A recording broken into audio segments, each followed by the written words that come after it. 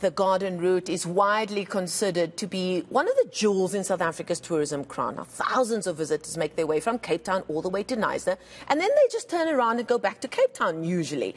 Now, a group of operators, tourism operators and communities in the Eastern Cape want to change that. They've launched what they're calling Explorers Way, which connects small-town Eastern Cape to create a unique experience. And we're showing you just some of the beautiful pictures from that region and that route now.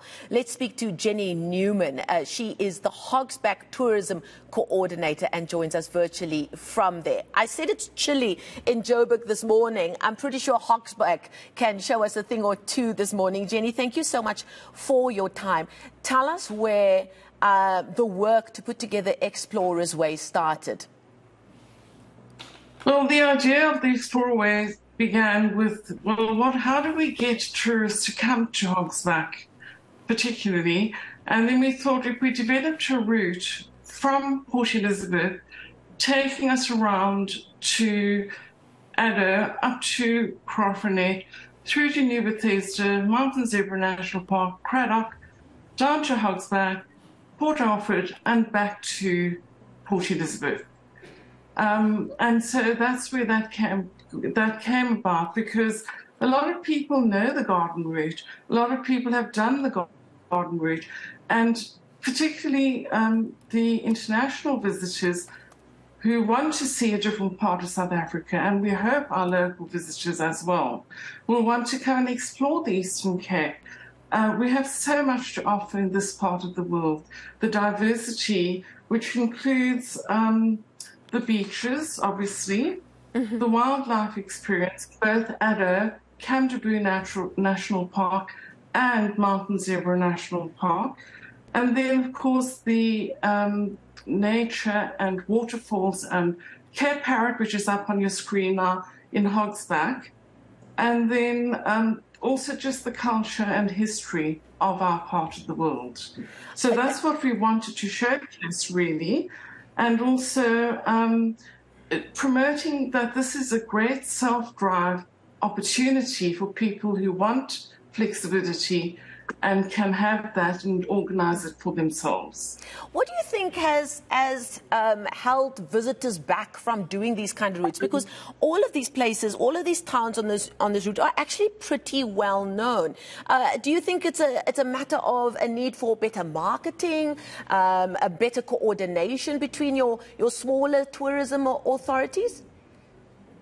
Yeah, better marketing. So we've actually reached out to the different tourism offices in those main nodes of the route, and they've all participated, and they're very, very excited that we have initiated this route to showcase our part of the world. And also, you know, it kind of fills in that gap between the garden route and the wild coast, okay?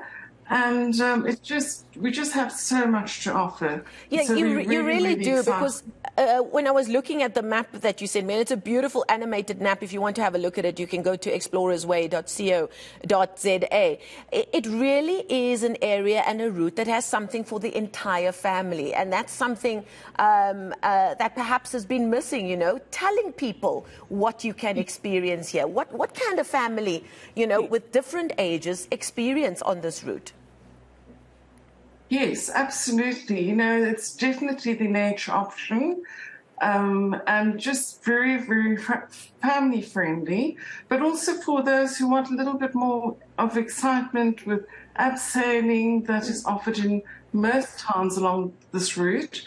The hiking trails, canoeing on the Fish River, all that sort of thing. It's just, there's such an abundance of gems to be discovered in our part of the world. Now, the tourism sector really went through the most during the years of the pandemic and the lockdown. But some have told me that one of the silver linings as a result of that lockdown was the fact that people couldn't travel abroad.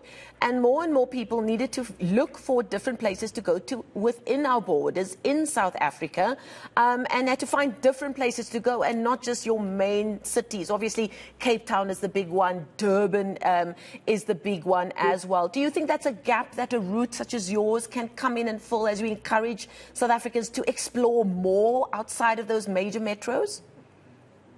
Yes, absolutely. Find out what's happening in your own country, and also the rural destination and the small town hospitality, which you simply don't find in the cities. So that's a huge selling point to come and visit our part of the world.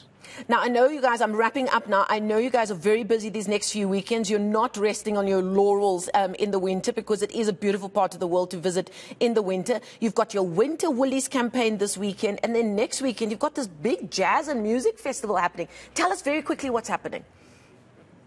Okay, so Winter Woolies this weekend is basically always the third weekend of July, and it's an annual event. So, and people love coming to Hogsback for the potential of snow. Next weekend is our Jazz Festival weekend, and we actually have the headline acts is Kelly Kamalo, Luiso, and Zuka Ese. So that's very exciting. Again, an annual event that is at the end of July. We also have our Spring Gardens, open garden season, which is the 5th to the 15th of October. And then again, 2nd to the 12th of November. That's for the azaleas and the roses and the rhododendrons. So that's a huge annual event that's run for the last 20 years in Hogsback. That's really something to look forward to. Jenny, thank you so much for your time. Jenny is the tourism coordinator out in Hogsback, but she was on telling us about this exciting new route that's been launched, connecting small town Eastern Cape. It's called the Explorers Way. You can go to explorersway.co.za to find out more, with a focus there being on connecting Gqeberha, the Addo Elephant Park. You've got Kenton-on-Sea, Port Alfred, Hogsback, Craddock, the Mountain Zebra National Park that I went to many years ago, and it is a gorgeous national park. Graafrenet and the Kamdebo National Park, as well as New Bethesda, and the list goes on. A really beautiful and mostly untouched part of South Africa, well worth a visit. We thank Jenny and her team for their time this morning.